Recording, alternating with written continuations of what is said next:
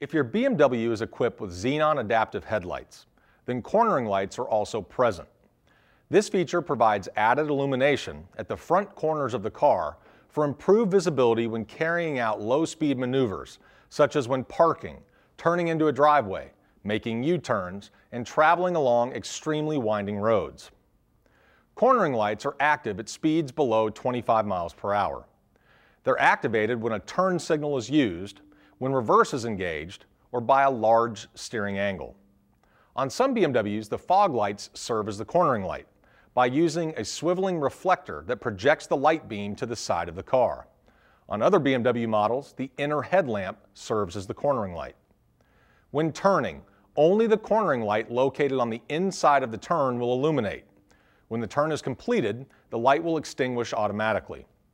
When reverse gear is selected and the headlights are on, both cornering lights will illuminate until the car is placed in drive.